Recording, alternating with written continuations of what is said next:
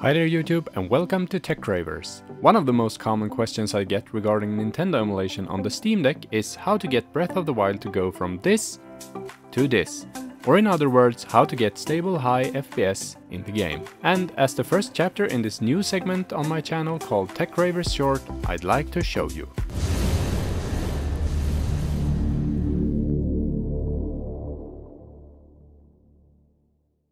Since the question is how to get better performance, I'd reckon you already have managed to get your game dumps into Cemu emulator as I have done here. After that, all you have to do is to right-click your Breath of the Wild copy and choose Edit Graphic Packs. Once you click it, your virtual keyboard will go nuts for some reason and keep relaunching as you can see here. But all you have to do is to hold down your Steam button and click with your left mouse button, which is the right trackpad on the Steam Deck, and it will go away. Now click on Download Latest Community Graphic Packs and Cemu will fetch all the latest mods, perks and cheats, etc. for Breath of the Wild for you. After the download finishes, click on mods, and the most interesting part here is FPS++. This mod will basically let you unlock higher FPS for Breath of the Wild. When you enable it, it will be at 60 FPS per default, but I'm gonna choose 45 FPS since it won't be capped at 60 FPS anyway, and it will also save some battery for you. The difference in performance in game will be as night and day anyway. You could also choose to enable some cheats should you want that. And once you have set the mods to your liking, just close down the window and relaunch Breath of the Wild.